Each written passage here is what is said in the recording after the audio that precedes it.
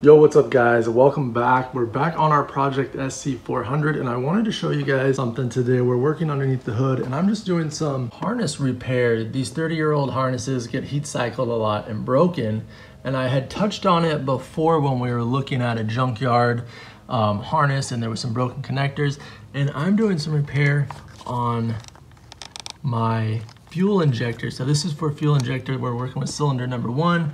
And you can see over here on cylinder 3, I actually just replaced that fuel injector clip for the harness because these little tabs tend to break off when you get in there. Once you touch them, if we were to take that one off, it would absolutely break right now. Everything's been heat cycled multiple times.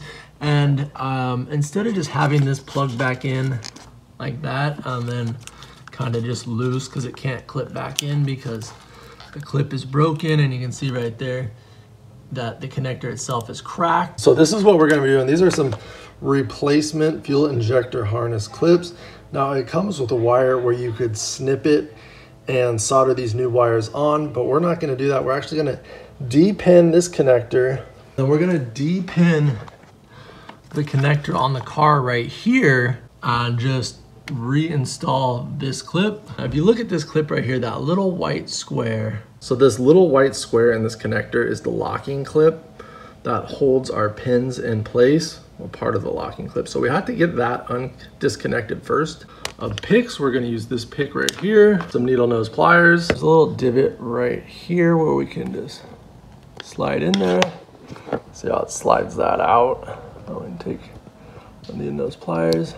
And that's our little locking clip right there.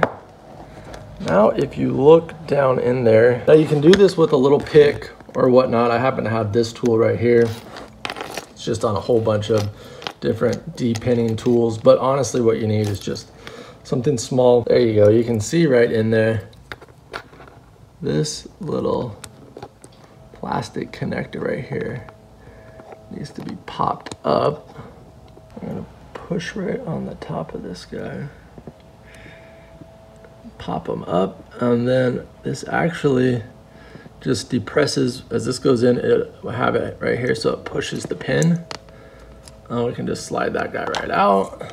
Do it to the other side. Pretty easy. This one's taken a little bit more, but boom, you'll get it. Now the trick is we got to do that to the one on the car. All right, and over here back on the car, we're gonna orientate this. This is the bottom. So our little clip goes on the bottom of the injector, so just remember that when we take it out, putting everything back together. And we have to do the same thing over here. The good news about this is this one's garbage. So it's going to break, it's going to crack as we de-pin it, and you can be a little rougher with it. And it'll disintegrate while you're doing it, and you can get this stuff out pretty easy when you slide the other one in. All right, so we're gonna pull this pin out the same way. And yeah, it's just disintegrating as we pull it out.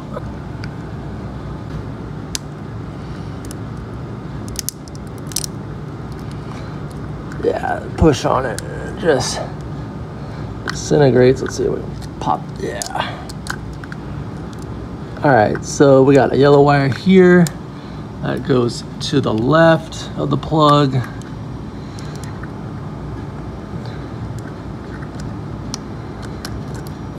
And then that one pops out.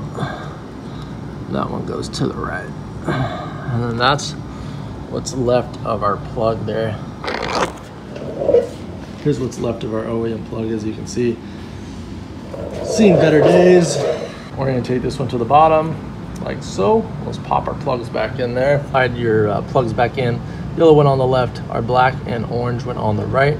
Slide them back. We want to orientate the pins the same way they came out, where our little clip goes right back behind that and holds the wire in place. All right, guys, and I'm just gonna pop this back in place here. Hear a little click. You can feel a little click. There you go. And then, boom, we've got our clips back in place. We'll put our little white locking tab back in there, and this one's good to go. Got our repair there. We didn't have to cut any wires and not splice anything. We don't have to worry about this falling off. And it really didn't cost that much or take that much time to replace this. Now we did 2. All right, guys, we've got our connector back in place. And with it. Just boom. Now we don't have to worry about it falling off. And we're good to go. And we can take it back off and it's not gonna disintegrate on us. Don't forget to plug your injectors back in because you don't want to fire this thing up and have a miss.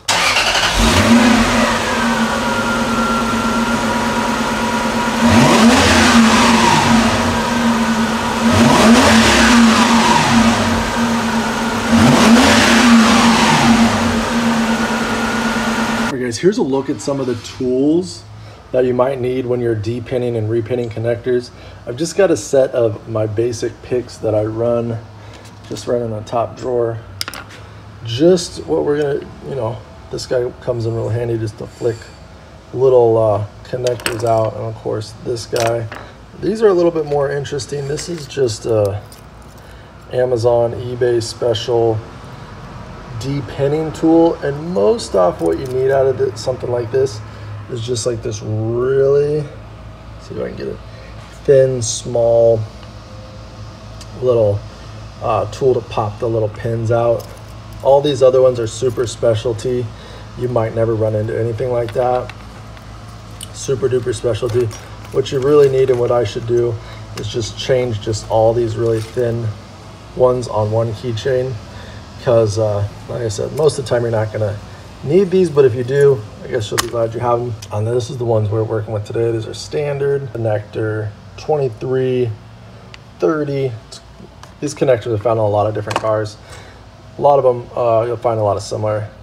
Of course, this one's Toyota. So there you go. Hope this helps you out. Links in the comments down below. Let me know. Good luck on your project. There's a whole bunch of different clips that we can replace on here. That's just what we're doing today. Hope that helps you guys out. Make your car a little bit nicer and keep it that much more reliable. Because when you're buying and messing with these old cars, everything's on the table that can go wrong, and it will go wrong. And little stuff like this helps eliminate any future problems. Talk to you guys on the next one. Leave a comment down below if you've done this, if you're gonna find this helpful or interesting, or what other projects we can do to the SC that help you out. Make sure you're enjoying your car to the full potential. So I know what it's like. All I have is old cars, and you gotta know how to work on them, or they'll bite you in the ass. See you guys.